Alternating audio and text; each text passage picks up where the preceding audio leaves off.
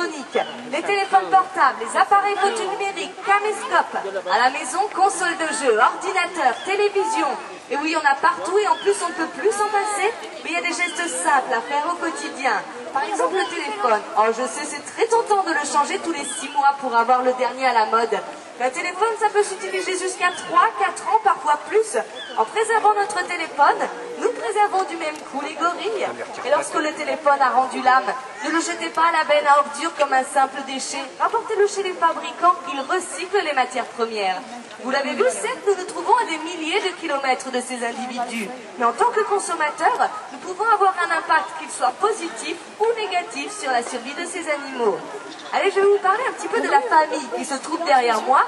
Nous vous présentons un système de harem, c'est-à-dire un mâle pour plusieurs femelles et leurs petits. Mais avec un système de harem, 50% de naissances mâles pour 50% de naissances femelles, eh bien il y a forcément des mâles célibataires dans la nature, mais également à beauval. Si vous avez été dans la serre aux gorilles, vous avez